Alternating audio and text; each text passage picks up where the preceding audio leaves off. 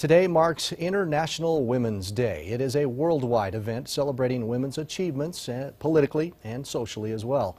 Eyewitness News reporter Esme Carriega talked to 7th District Magistrate Judge Michelle Mallard about the importance of this day. Esme? Todd, Mallard says it's about raising awareness about gender equality.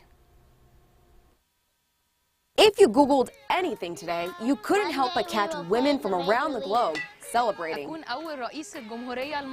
Women are making more strides today more than ever, especially in the political arena,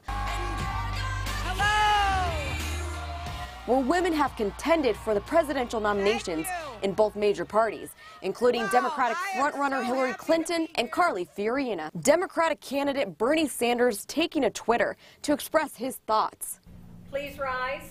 Here in Idaho, Magistrate Judge for Bonneville County, Michelle Mallard recalls fighting the battle of inequality herself when she first started her career.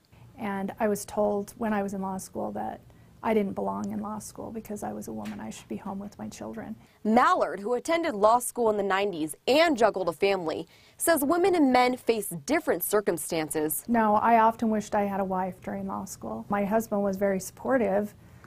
There are just some things women do that men don't. She also recounts Friends who interviewed in law firms here in this town who were told, and that was in '96, were told we don't hire women.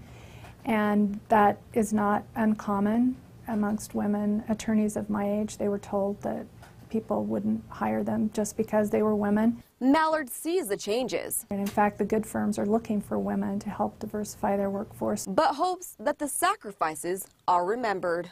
I appreciate the women who went before me and did the difficult work, and I hope the young women now appreciate how difficult it has been to gain the advances that we've got now. But we still have never had a female district judge in Bonneville County. Mallard believes that we still have some work ahead of us.